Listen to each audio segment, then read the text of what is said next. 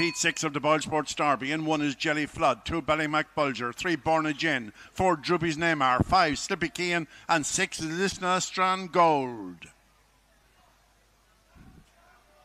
Here now coming up behind traps.